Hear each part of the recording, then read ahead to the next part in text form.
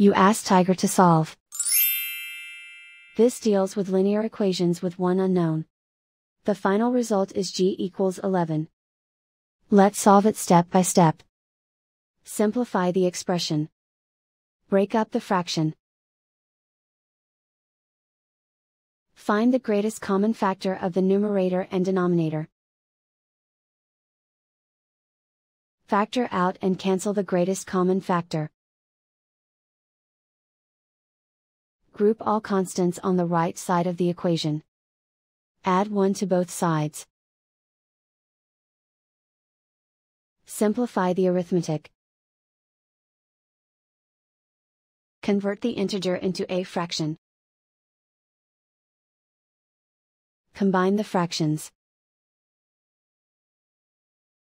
Combine the numerators. Isolate the g. Multiply both sides by 7. Group like terms.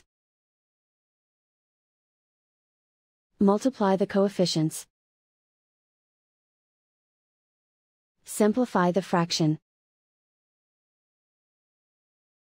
Multiply the fractions.